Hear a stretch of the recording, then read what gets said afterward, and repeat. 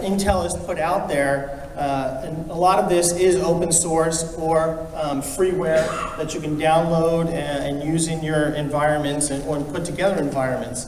We start at that Xeon stack, the Xeon layer, and then we add the MKL on top of that, the math kernel library. We're trying to make the most use out of the Intel architecture as we can.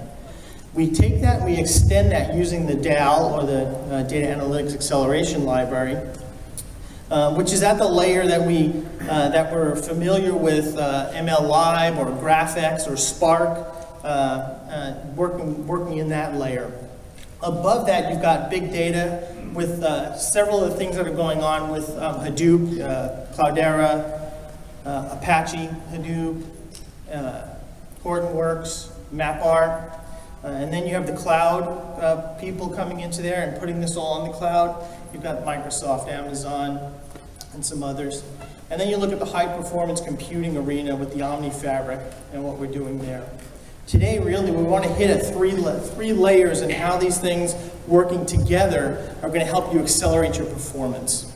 So at the MKL level, we'll have Zhang talk a little bit about that as he's talking about the DAL. I want to give you a little bit more on the analytics toolkit and what we're bringing. So all these tools that we're creating are complementary and pretty seamless, and they go together really nicely. What the DAL is doing is looking at extending and increasing performance in MLlib. We've actually contributed back to MLlib some algorithmic work. We've actually contributed to GraphX, we've contributed to Giraffe, and to Mahout. So we're actually trying to move this arena as much as possible. So the DAL itself is bringing optimized algorithms, optimized based on MKL. And it brings together a serialization as well, so you can do distributed, run this in a distributed system, as well as just on a standalone type machine. So it brings together some of the building blocks also that are what we see in the pipeline. And I'll show you the pipeline in a minute, and how the toolkit helps you achieve the different things that you need to do as a data scientist to get your answers. We really want to advance and make as easy as possible the experience you have as a data scientist in getting results, turning that data into results and insight. So we do a little bit of extraction, transformation, loading. We do graph algorithms that are in the system already. You might see things like LDA in there. You'll see SVM. You'll see CGA, conjugated gradient descent, in the system as well. We've really looked at how we're going to move forward with graph algorithms and pushing graph data, so that we're not dealing with just embarrassingly parallel data in the system, which is something that Hadoop has done very well. So we're actually looking to see how we can make use of some of the things that Spark is bringing forth, and looking at our plugin framework that we're going to lay out, or that we have laid out in open source today. So when you look at the analytics toolkit, you should look at it as a unifying pipeline. From data extraction, on the next slide, from ingestion and cleaning, engineering features, building graph or doing basic analysis, visualization query, and then going into running graph and or machine learning algorithms to get that Sightful insult. When you bring the DAL into this, it actually brings algorithms at the different levels or different areas of the pipeline. So they've got compression and outlier detection for ingestion and cleaning. There's PCA with feature engineering. There's summary statistics. And then there's model and decision making. Okay? I want to show you a little bit of a demo, and go into a demo of the ATK right now, and then I'll actually run the DAL algorithm based on that. Okay. So the ATK, the analytics toolkit, can have any front end on it you'd like, whether it's Eclipse, IntelliJ, or IPython. I'm using IPython mainly for the projection. Normally in my day-to-day I use IntelliJ. So I actually ported all these into IPython so you can see what they are and what they're doing. Some of the important parts of this are you want to import the analytics toolkit, which is actually down here. Let me bring that up. Move down this one. So the analytics toolkit, so really what you need to do is you need to import the analytics toolkit, I call it Trusted Analytics as ATK. Make sure you connect to that server, and then we're going to build a data frame. Okay. So to build a data frame and what a data frame is, data frames, the way the ATK defines data frames is it's taken the RDD from Spark and we've actually advanced it. And we've added a lot of intelligence to it. It's immutable, but we've got extra features and methods that we have added to it. And if you go and look at the code, you'll be able to see that. So we want to take that data frame and we want to tell it what we're going to do. We're going to take a data set, read in the data set, tell it what the schema is, and create the frame. So RDDs are immutable, and that's important. So it's important to know that we will read in that CSV file and create the frame. So that's what's going on here. It actually reads the frame in. This is a lot of data, so we're not going to actually run this script. I'm going to run the next script that I show you. Move down a little bit, please. Okay. And we're going to do some ETL on this data frame. Drop row functionality. I like to do timings and get some timings, so I actually imported a timer as well to see how long these things are going to take. In here, so doing drop row functionality on the frame is pretty simple. You can actually do frame.filter, do a lambda, and give me the rows, not 18, and print that information out. I've actually done it a couple of ways here to print the information out. Move a little further. So there's just a line that went down pretty far. I've actually done where I actually did some formatting, so got some formatted output, and also got some output just paging through the data. So it lets you page through the data pretty simply as well. Then you can take your frame if you want, download it to Pandas so you can actually do any local analysis on it. I've actually downloaded about 200 rows locally just so I wanted to look at that in Pandas and see exactly how I was going to use that. Then I ran CGD, so I created a model and ran CGD on this. And if you can move the bar to the left a little. Too far?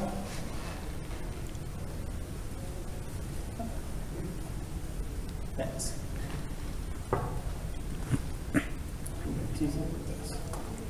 All right.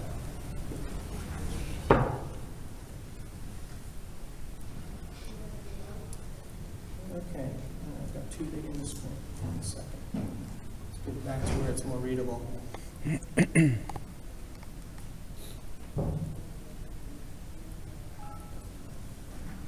Okay.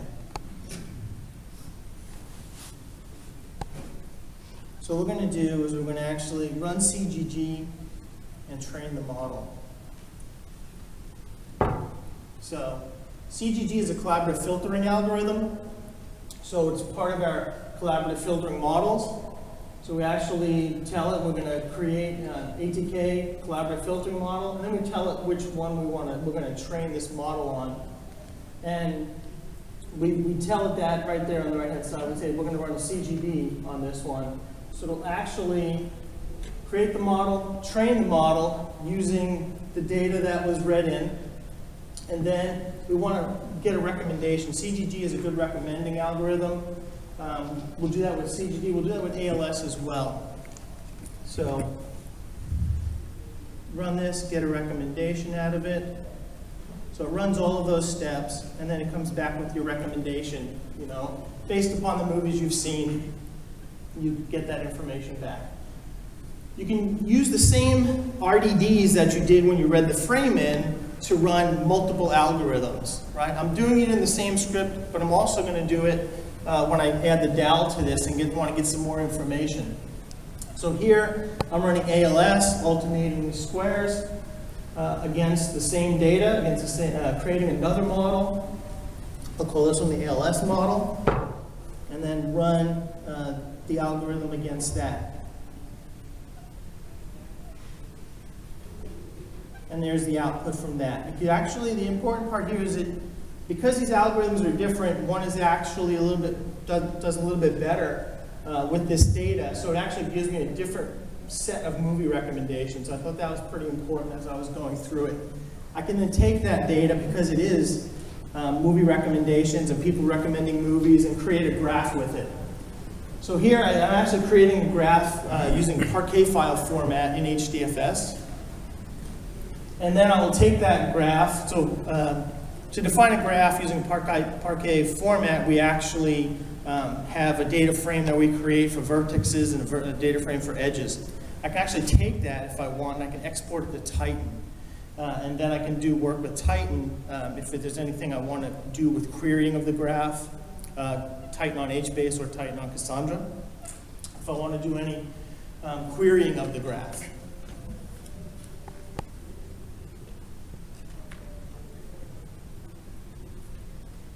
So in here I just did some graph inspections. I didn't export it, I just want to see it internally. Show me what the left vertexes look like, show me what the right vertexes look like. So on the left vertexes you see the users, on the right vertex you see the movie recommendations. The user names have all been changed, but the movies are the actual recommendations. And then we talk about the edges in there as well. One of the things that the ATK does give you that's really interesting is its IntelliSense. You can actually bring up at any level what's available to you. And there's extensive documentation on this as well. If you go out to the GitHub, you'll see that. And we'll have those links at the end of the presentation for you. But it shows you all the different things you can do in here. You can create a JSON file, export to JSON, export to CSV, export to Hive. It's got all of that built into it. I can create a live SVN model. I can create a k-means model. I can do linear regression, logistic regression. It's making available and easy to use for you, the data scientist. So you cut down that 80% of what your normal daily job is and trying to make that a lot easier for you. So really quick, I want to run the DAL and show you what creating a DAL model would look like. So here I'm just going to take that same movie frame. Say I wanted to know the average rating of a movie. Does the average rating of a movie increase the more the movie is viewed? Mentally, in my mind, I would say yes, it is, because people are talking to other people about it. So what I'm going to do is I'm just going to run this script right here. It should go through pretty quick. So right here, I'm just performing counts and averages. So here, I'm actually taking the data, starting to do my feature engineering with it a little bit, getting my averages and counts out.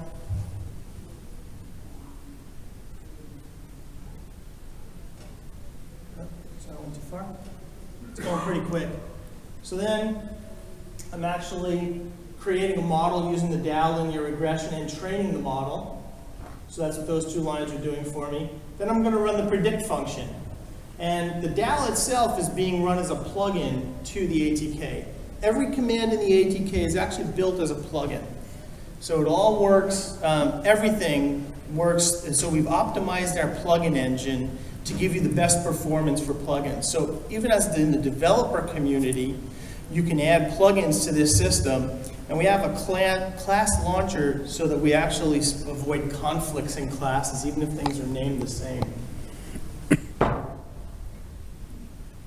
So then at the end of this, so this ran all the way through, and it's going to give me a scatter plot showing me that, yes, indeed, over time, the number of ratings, the number of times the movie's been rated, actually the higher the movie rating goes, which is what I expected. So now I'm going to let Jean talk a little bit about the DAL itself. All right. Thank you, Fred. So I'm Jean, and Fred, in his talk, he mentioned Analytics Toolkit, ATK, from Intel, which is a high-level tool that helps people to do a lot of machine learning algorithms, a lot of work done quickly. But what is the workhorse behind the scene? What is when those algorithms, when they need some compute-intensive tasks to be done, what they use? So Fred, if we remember the pipeline he mentioned early on, he associated a name with each stage of the pipeline, Intel DAO. What is it? So I'm happy to have this opportunity today to introduce a new library called Intel Data Analytics Acceleration Library, or Intel DAO.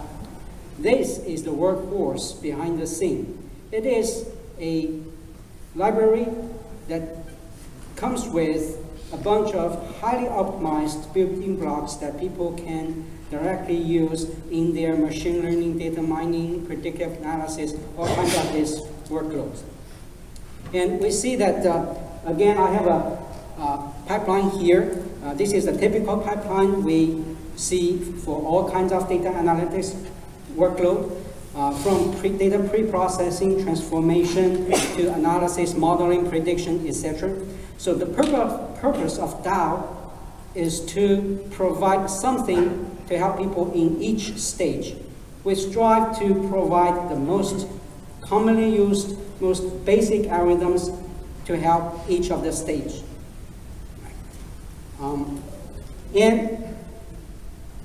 so we're just taking a peek into this library at this time, what it has to offer. First, it is a library. In our initial release, comes with C++ and the Java interface. Maybe more other high-level programming language support are in work, but that's going to be in the future. And one key point of this library is it is the only library out there of this kind that is specifically optimized for Intel architecture.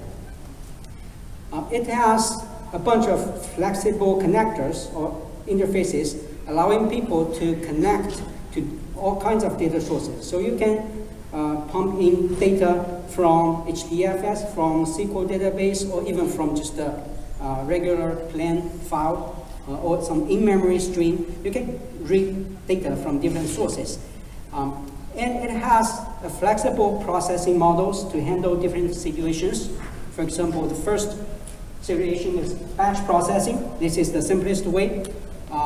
You just keep collecting your data, augment your data, and at the end, maybe your data is not so big, it fits in the memory of a single node, then the job is easy. You just pick one algorithm and call the function, apply the function to the data, and get results. So that's batch. But other times, maybe you don't know when the data is going to end. Maybe the data is streaming in. Maybe you have huge data stored on storage, so you have to process it block by block. In that situation, we have something called online processing support, also called streaming processing. So it allows you to process piece by piece, and for each piece you get partial results at the end. There is a protocol. If you follow at the end, you can combine all the partial results and to make sense for the final results. So this is streaming. The third processing model is distributed processing model. This is where we have a cluster at our disposal, either a traditional MPI cluster or Hadoop cluster or Spark environment. So in that case, DAO supports a protocol very similar to MapReduce. So you have a bunch of slave processes that process local data and get partial results. And at the end, the master process does a combination or reduction to make sense out of it.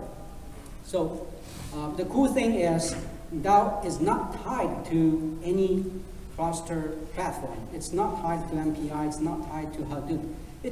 It works for all of them because it only provides a protocol, a set of protocols for you to compute partial results, keeping track of partial results, and combining partial results. Okay. Next slide. And so what algorithms we have at this time?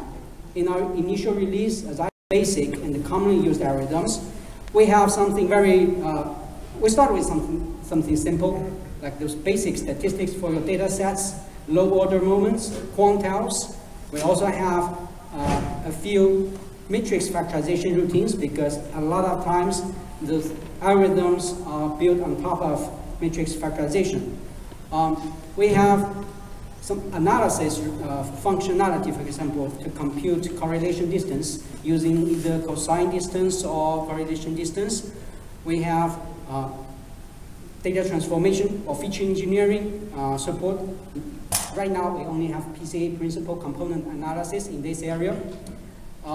Additionally, we have outlier detection using univariate or multivariates. We also have something called association rule mining, aka shortcut mining. There are a lot of algorithms out there, but in our initial release, we provide only one a priori for association rules mining. You notice that there is a color coding taking place here. So what that means? So for all of those boxes, those algorithms colored green, those are the algorithms that support all three processing modes I just mentioned: batch processing, streaming, or online processing, and distributed processing. Right? The white ones, they support only batch at this time, but we definitely are working on to give more support for distributed processing and streaming. So those are a bunch of pretty straightforward or basic set of algorithms. On top of that, we also have some commonly used algorithms for machine learning in the areas, for example, supervised learning, regression, and classification. For regression, at this moment, we have only linear regression, which was demoed in Fred's movie example. And we're also going to have decision trees for regression. And for classification, we have a little bit more to offer. We started with naive Bayes model, very basic and widely used. And we also have SVM, support vector machine, and a bunch of boosting algorithms that users can use to build a stronger classifier by assembling a bunch of weak learners. In the area of unsupervised learning, we have basically just two clustering technologies, two clustering methods, K-means and EM for GMM.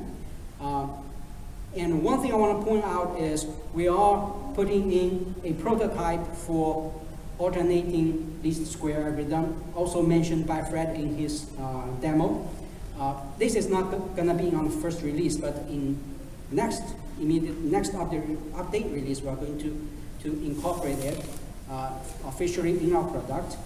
And the prototype, although it is just a prototype today, but it is already working fine, working wonderfully. And after me, Vikram is going to talk about a customer use case from Capital One, and that use case uses exactly this alternating least square algorithm and plus something else from Intel libraries. So that's DAO, very quick overview of DAO. So DAO is a new library. It's going to be available pretty soon for everyone.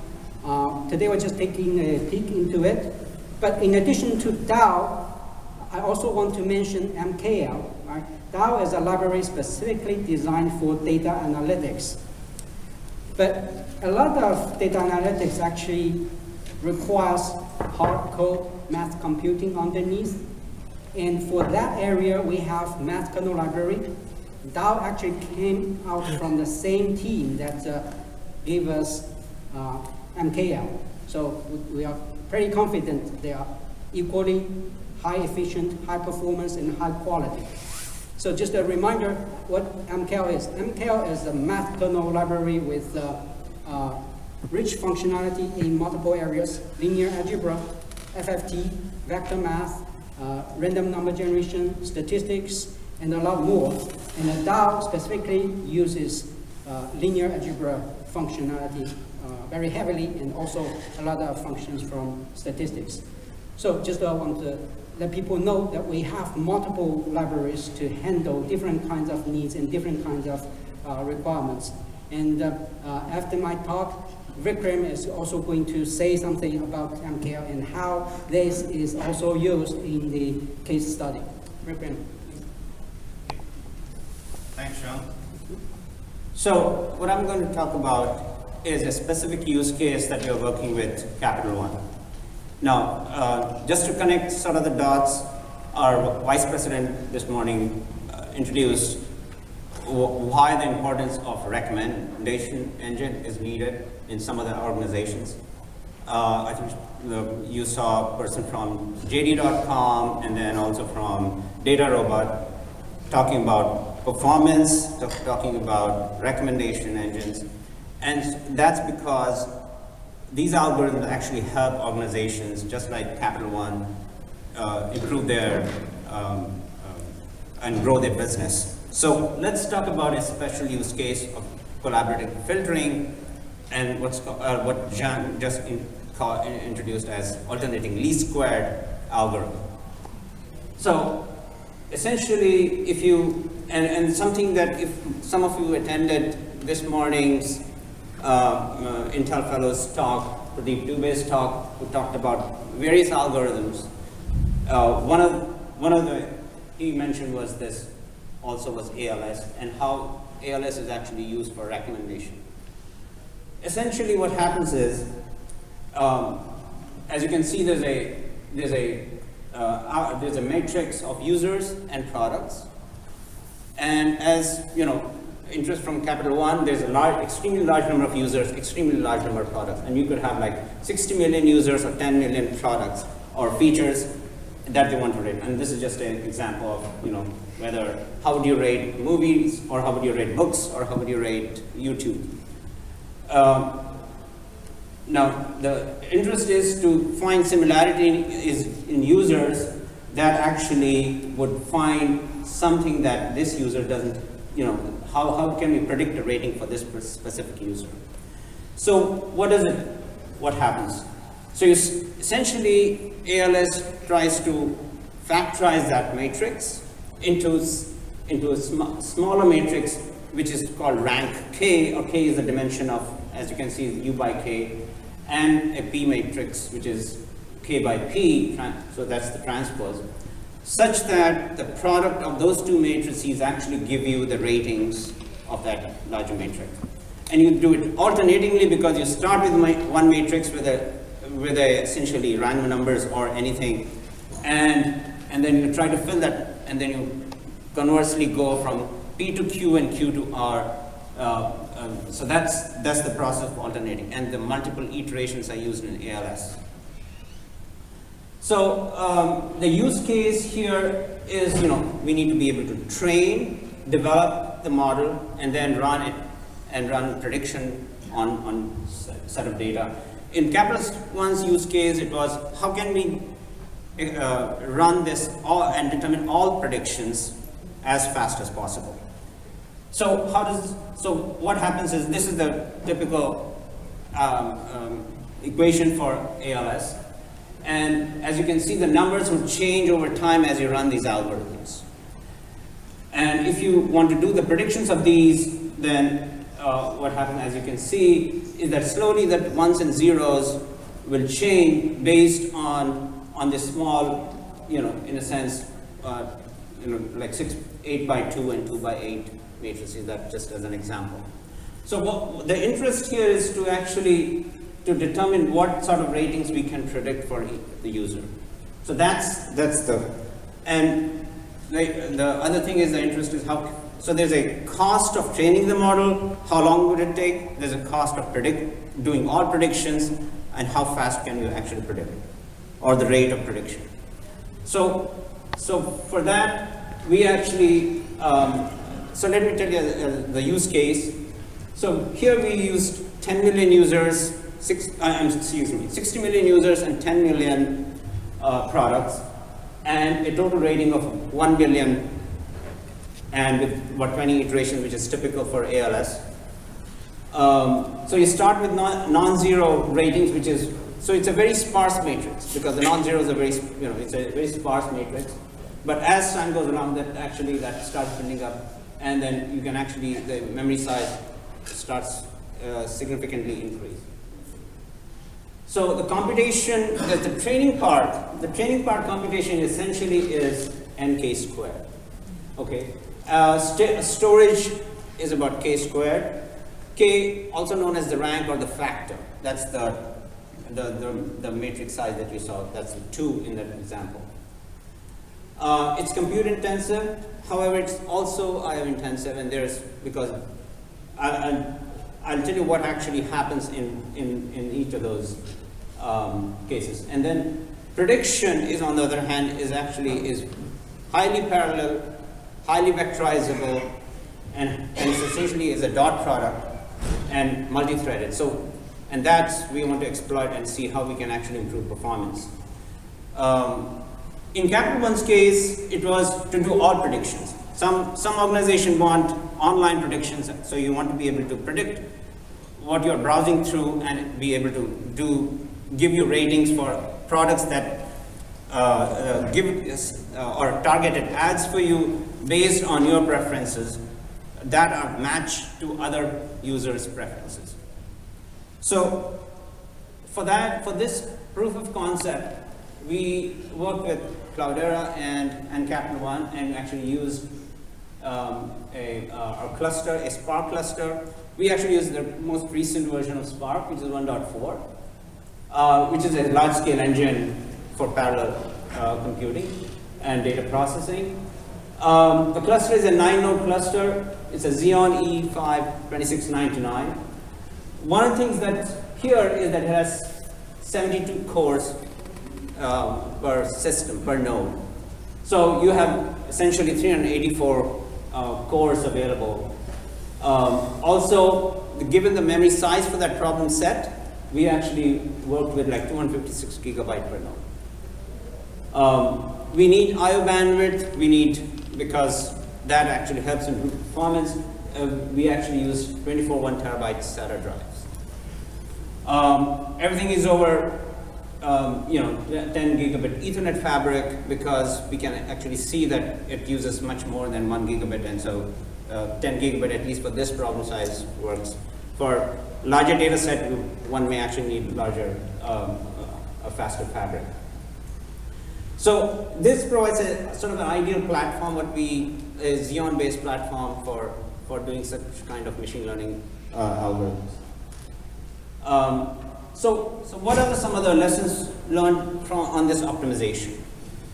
Some of the optimization, you have to optimize at an application level, which is at the ALS level, because there are certain parameters that you want to actually give to ALS that actually helps perform better.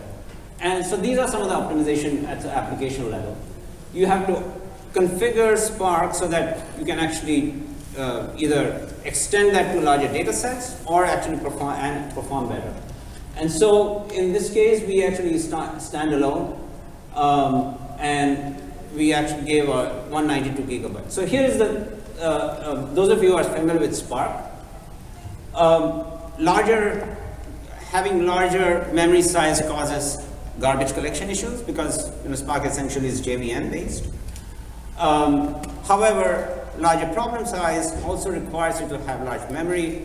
So there's this trade-offs for how do you take care of the garbage collection. So there are some optimizations that we actually apply. So as you can see, one of the optimizations that we did was Spark local directory in Spark, which actually, the default case is you essentially points to /temp wherever that /temp is. Now /temp may be on a hard drive or maybe on an SSD. However, actually, if you have SSD, that actually helps significantly. And you can, in Spark local dir, you can actually specify multiple directories in Spark 1.4. And so you can actually do writes to Spark as it shuffles data.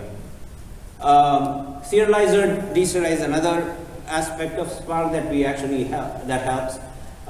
There is default parallelism that needs to be set. So one other aspect is speculation. Why enable speculation? Because in Spark what happens is there are always stragglers that actually lag behind, so they actually hold the algorithm when, you know, because they say essentially want to complete all tasks must complete. So the stragglers actually hold the completion. So speculation actually allows you to actually rectify some of that, but so this is some of this work is still going on in the Spark community. And so the other things that we did was increase memory fraction depending size of the memory you have, and also for storage we at the cost of decreasing storage memory fraction. For garbage collection, the basic ones are, you know, is the Yum GC and G1 GC. However, there are other the garbage collection that we can apply. And if you need to know more about garbage collection tuning, you can actually go to the paper from Intel on Spark Summit that was presented just in this March 2015. So let's see what we get from all these optimizations. So as I said, there's a training and there's a prediction. So let's focus on the training aspect first. And so we ran this compared to some basic optimizations in standard ML ALS basic. So what we call baseline, because of course we gave it all the 72 cores per node, we gave the memory size, we gave initial garbage collection, but on top of that we applied some more optimizations, and we actually were able to pretty much get about 30% improvement.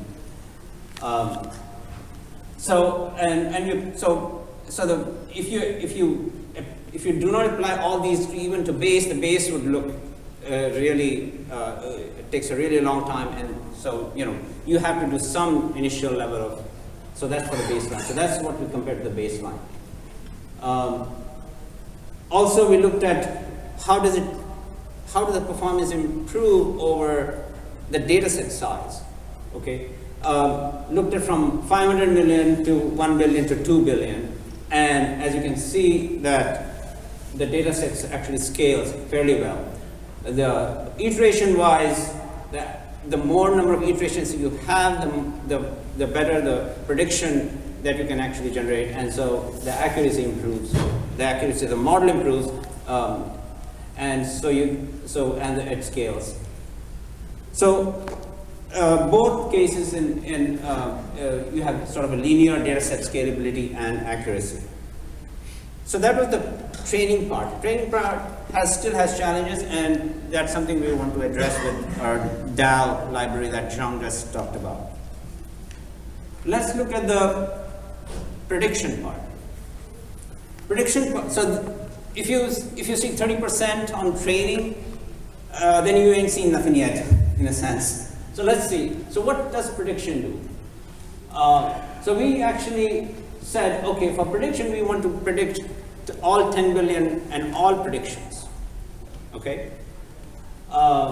We measured with and without data prep time, because one is compute and other is data preparation plus compute. So in prediction, what happens is, as I said earlier in the slide, that it's essentially a dot product, it's parallelizable, it's threadable, and can effectively use AVX instructions in Xeon 2699. So we actually did use the ML baseline, how it performs, and then we extended that using something we call block mode support. And more importantly, this proof of concept actually involved, we did a native through Java native interface. We made efficient use of the math kernel library. Second, we used the AVX instructions. Third, exploit cache locality.